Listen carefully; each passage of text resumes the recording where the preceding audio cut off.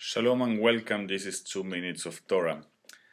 Throughout the weeks, as we create these videos to communicate, I get all kind of suggestions from you, the viewers of this 2 Minutes Torah.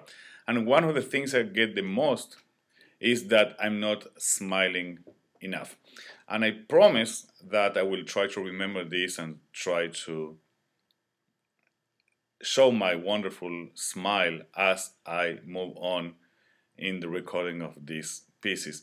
But not this week. I don't think it's the right week to start smiling.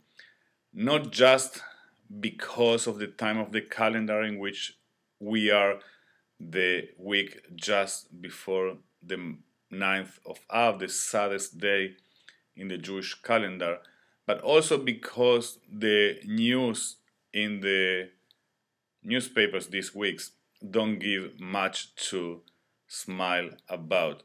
The events in Bulgaria last week, in our own country in Aurora last weekend, and as we move into Shabbat and closer to Shabbat, the beginning of the London Olympic Games, and once more the unbelievable stubbornness of the Olympic Committee, who does not give the 11 Jewish athletes, Israeli athletes, killed 40 years ago by Palestinian terrorists in Munich, the honor they deserve by taking 1 minute, that's all we're asking, to remember them. So, how do you deal with a week in which the news are not particularly great?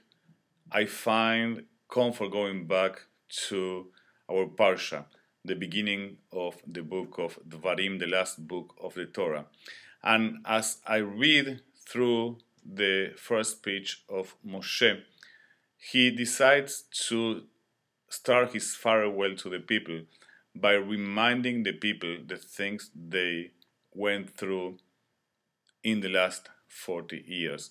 Is that idea that memory and knowing where we're coming from is so central to our identity that gives me strength and hope in the future. Because when we know where we're coming from, we can know where we're going to.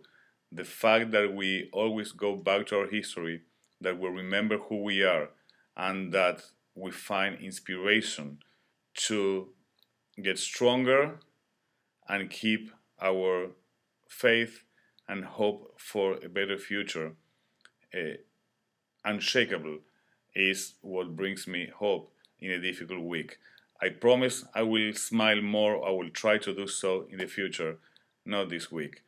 Please join us this Shabbat, as both on Friday and Shabbat morning we remember those who should be remembered by the entire world, and for some, again, incomprehensible reason, the world denies them the honor they deserve. Have a wonderful week. Looking forward to seeing you on Shabbat.